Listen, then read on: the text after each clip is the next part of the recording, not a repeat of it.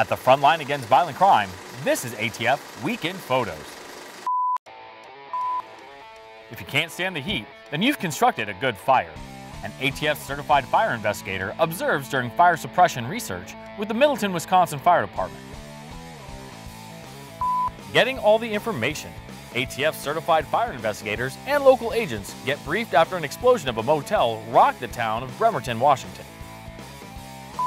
Gotta be strong to make the cut. ATF agents from the Washington Field Division grade new applicants during the physical training test at Wakefield High School in Arlington, Virginia.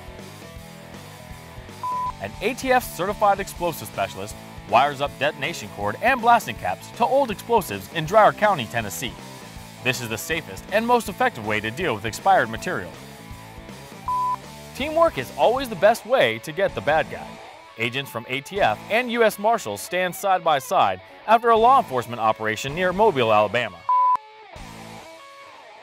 And that's ATF Weekend Photos. For more imagery and to catch up on the latest ATF news, check us out at atf.gov or follow us on Twitter at ATFHQ.